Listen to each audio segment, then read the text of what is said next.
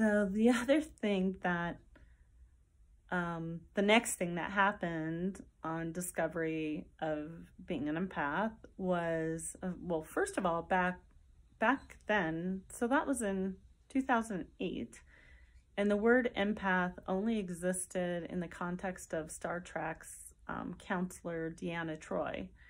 And I remember watching Star Trek since the 90s and connecting with her on that level of knowing that I was similar to her and that she could sense things.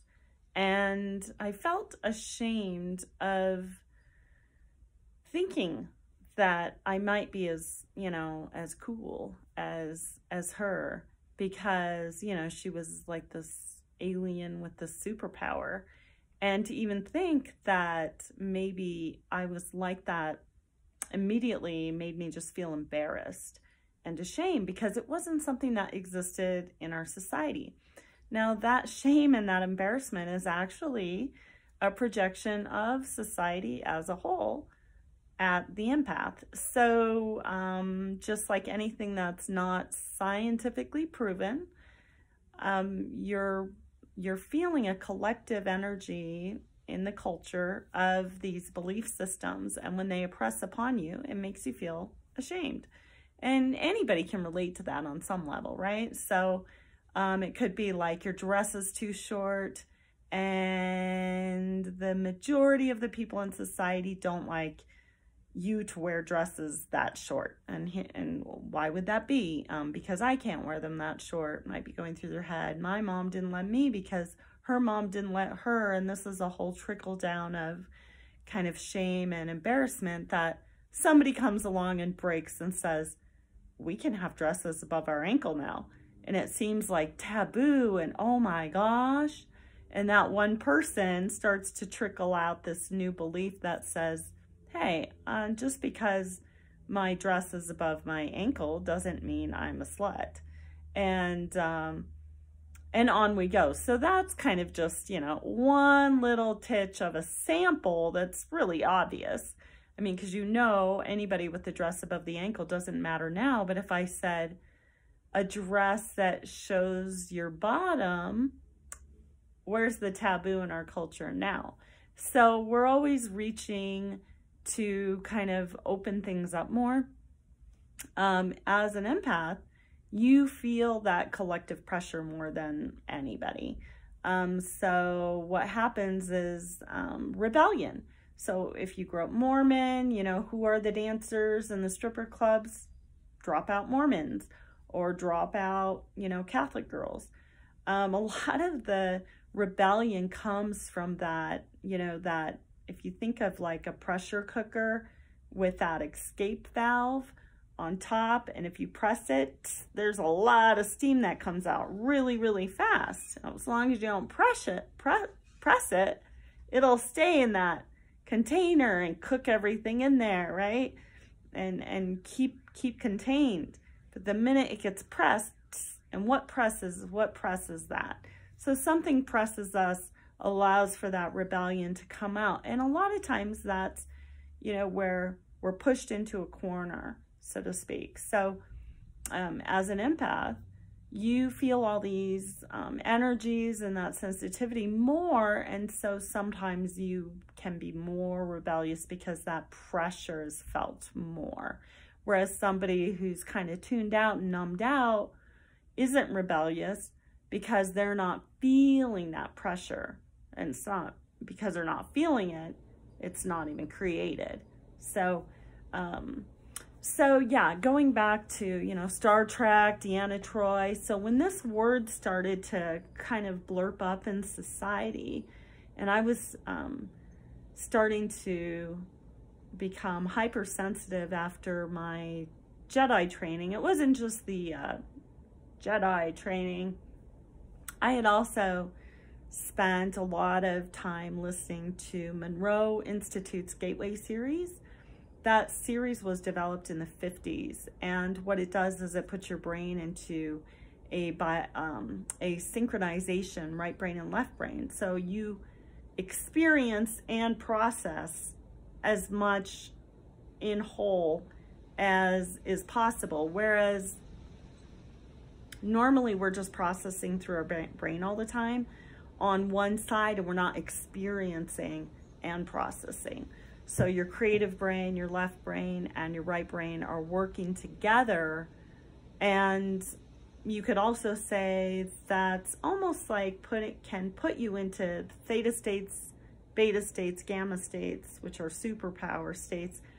And these are all states that you don't normally experience unless you take drugs, or maybe you do a lot of exercise and chemicals start coming up and putting you into different ecstatic states. You can also get those states through meditation, or just because you're focused on doing something you love. But those states are accessible by manipulating the brain, you could say, with wave sounds that come in. And I went through kind of an addiction to this gateway. It was actually the Focus 10 that I just replayed and replayed and replayed and replayed, because that's the one that made me feel really comfortable. And I would take long walks and listen to it while I went to sleep at night. And then, you know, I didn't worry about work or whatever. This was way back, and I think I started listening to those in 2006 and 7. And then by the time, you know, 2008 was kind of wrapping around, I was into the Jedi stuff that just initiated me into all of that faster. The Gateway series, if you look it up, it also has, oh my gosh, it's got a whole, they were CDs at the time that were developed, or at least the ones I had. Before that, you know, you had to go to their clinic and lay in a private sound room on like a sofa type structure in kind of a like quiet place, and have 2 speakers on either side of your head. Now we can just earbuds and boom, we're there. And it's really easy. So you can look up stuff on YouTube or wherever and get the stuff, and it will greatly help you with your psychic training and your skills. So for me, when I, because I had done all of that, and it included in the series is remote viewing training. And, you know, it starts out with, I know I am more than my physical self. That's the first question that you call in to be answered. So you have this massive out-of-body experience, and it confirms like, whoa, something else is going on out there.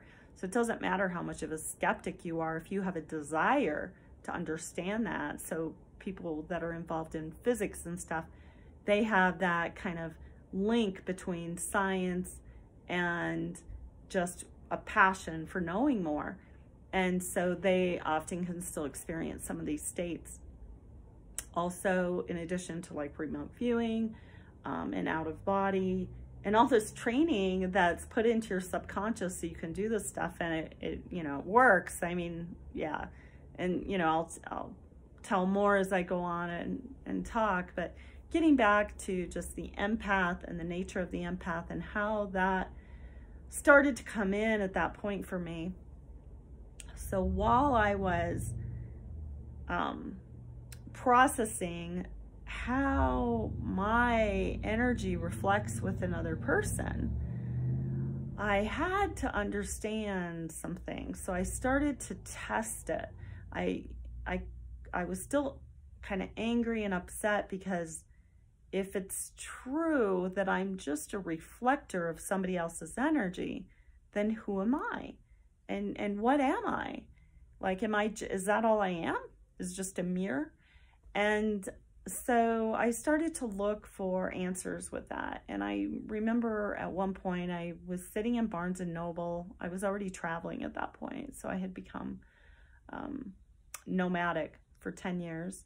And my aesthetic life, meaning poor life, where you own nothing, you have no possessions, and you wander, you have no address. So I did have possessions because I had a laptop, but I was sitting in Barnes and Noble in California somewhere, and there were 2 men near me. One was kind of out in front of me, and the other one was over here on this side of me. and he was sitting next to me at a table. I had my coffee and I was looking through the books, usually spiritual-based books and things like that. And he kept chuckling and laughing, and he was having a good time with himself. And so I kind of looked back, like, you know, what are you up to back here? Because he was putting off this thing of like, this is so good, I gotta share this, I gotta tell somebody. So I said, you know, kind of look back like, yeah, you know, I'm here, share with me. So he starts telling me that he's writing the screenplay of Prometheus.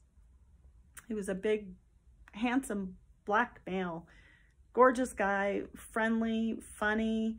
We interacted quite a bit just for a few minutes while we were sitting there, and he told me a little bit about it. Well, then I could feel, you know, again, I say feel, I didn't even realize I was doing this so atomically. I was just automatically feeling people and responding around me. So I could feel the guy out in front of me keep looking up, and he was kind of irritated because he wasn't in on this, like, laughter and this good time we were having. So I included him and said, and what are you studying? Because he obviously wanted attention. And he said he was working on, you know, learning from this book. And the book was about, actually, I forget the title of it, but it was something to do with like almost something you would read if you were studying sales and you wanted to become the top salesperson and learn how to manipulate people, right? So he had this book, and that's what he was working on. And as we interacted, I would have a good time with this guy. And when I turned to him, I would demean myself. And I would say things like, well, I don't know, I'm not that smart. Stuff like that. With this guy, I felt intelligent, friendly, happy, fun. With this guy, I felt, you know, like he's putting out this energy, right? That's condescending. So what do you feel like when someone's projecting that at you? You feel less than, right? So I started to see that. And then when I said, I don't know, I'm not that smart, this guy, who was actually very wise, says, now, why did you say that? And I said, oh, and we both pointed at him and went, because he's projecting. And that was like a light bulb for me. So that was the second incident. And this time I wasn't angry, but it was very upsetting because it meant that I was responding. And then if that was true, then who am I? So I'm responding so friendly, happy, da-da-da, in this way with this guy. I'm responding this way with this guy. And both of them are giving me a sense of purpose because I'm involved and I'm responding. So even though that was a negative response with this guy, I still included him because that would give me a sense of purpose. So there's a shattering reality there when you realize you will even suffer so that you can have your purpose and somebody else can feel better than you or whatever they need to feel. And that's the curse of the empath. So I'm really trying to nail this idea into any of the listeners because it's so important to know that you will do it in extreme cases that later you'll say, you know, why did I do that? You know, it could be anything from, you know, straight flat out abuse, even physical abuse, to, you know, in this case, it has to do with males for me, but with women, there's a different story that goes on. So when you start pandering to their energy, so let's say, you know, I had a book group, and this is before any of this. This is way back. I left my own book group because I didn't like the energy in the book group, and I kept feeling it, all this competition and all this, like, you know, women wanting to be better than each other, and, you know, and then like buying each other off, sort of like, you know, like Mean Girls, where it's like, you know, oh, you're on my team, and so I'm going to boost you up, and we're going to bring this one down over here. And this stuff had been going on my whole life, and I had felt it, you know, since I was a kid. So in my own book group, I thought that because I created it, that I would not have to experience that, but I'm still the same person. And I had created it in a democracy. So the loudest, stinkiest one wins. It's not about, you know, who's the most righteous or who's the most kind or loving person that ever wins. It's always the loudest, you know, noisiest, most bully, in a sense, that usually gets their way. So what book are we going to read? It's not going to be me, because I didn't designate myself as the queen. Had I said, I'm going to start a book group, I'm the queen, if you don't like what I pick, get out, I would never have done that, because as an empath, again, your purpose is to feel, sense, and become what everybody needs you to become, so that you are still doing your role that God intended, or so it feels. You think that's you. You know, so, you know, I felt the bullying and felt all those things going on in the book group, and it was all covert, of course. Everybody's covert. Oh, we're all just happy women. And then, you know, it just taught me, I remember after that, just saying I would never start a democracy again, because, you know, there is no such thing, in a sense. Like, you're always going to be dealing with who has the control, who has the power. And we see that in our society. You can have a democracy, but who has the money to market their ideas to, and they're just ideas to get your vote. They're not necessarily even truths. Like, so it's like, look, I'm going to do this when I get elected, and then they don't have to, you know, because they've been elected, they can do whatever they want. So that's it for part 2 of this and topic about the empath and why I started the Tree of Life Church and my journey on to mediumship and where it's going. So more later. Thank you.